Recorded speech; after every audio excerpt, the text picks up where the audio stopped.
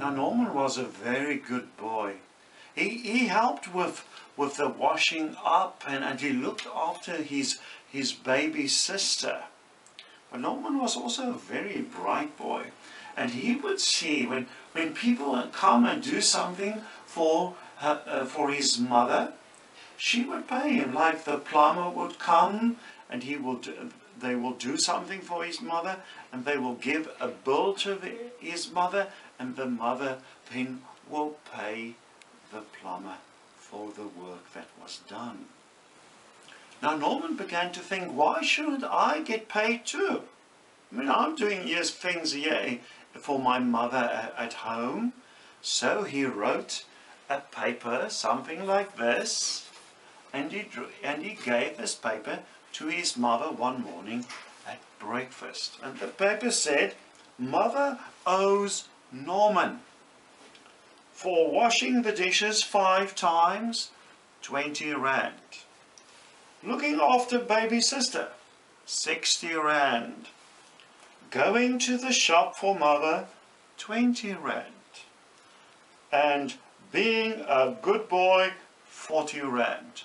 Total 140 rand. So Norman's mother just looked at this note. She didn't even smile or say anything, and she went on eating her breakfast.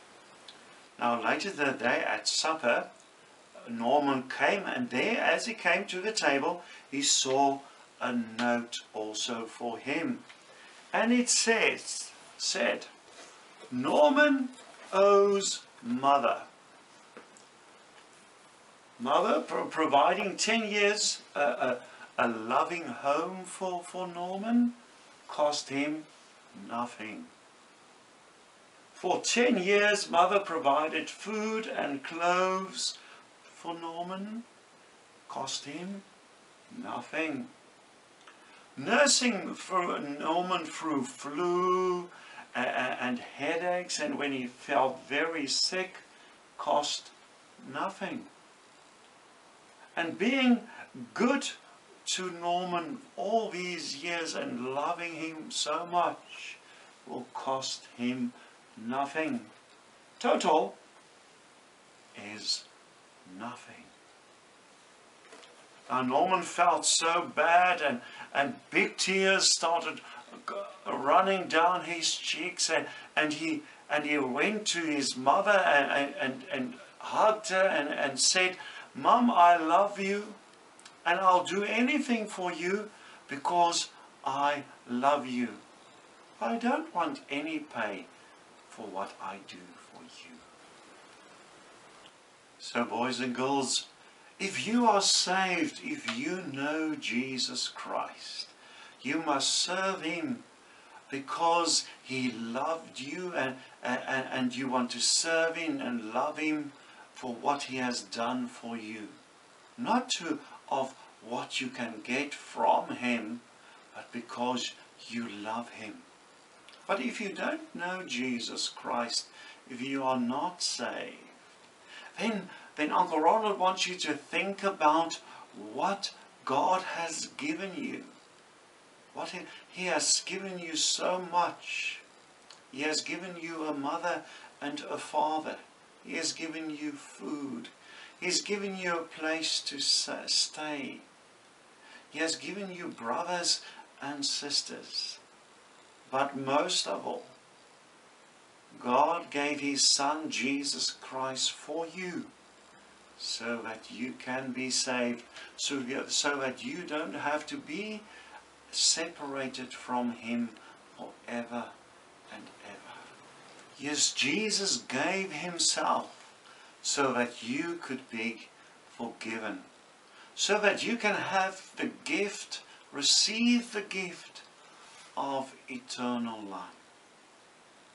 And what does Jesus want from you? He wants payment? No, he doesn't want payment from you. Just like Norman's mother didn't ask for a payment, nor like your mother, she will never ask for a payment, and Jesus Christ also won't ask for a payment. but he would ask you to open your hearts and invite him in and say, Jesus, I want you to be my God. If Uncle Ronald should come and visit you, I will come and maybe knock on your door, and when you open the door, you would say, oh, it's Uncle Ronald, please come in. I hope so. I hope so. And this is what Jesus is asking, because if you say to Uncle Ronald, come in, then Uncle Ronald walks into the house. And this is what Jesus is saying.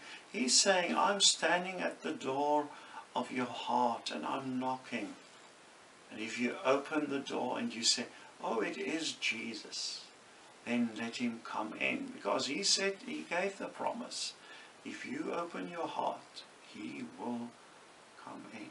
And then, because you're now then a child of Jesus Christ, just like Norman was grateful for what his mother did for him without asking any payment, so you should now then also be grateful for Jesus Christ for what he has done for you, because he has given his life, his all for you. And now, because you love him, because you follow Jesus Christ, you must also give your all to Jesus.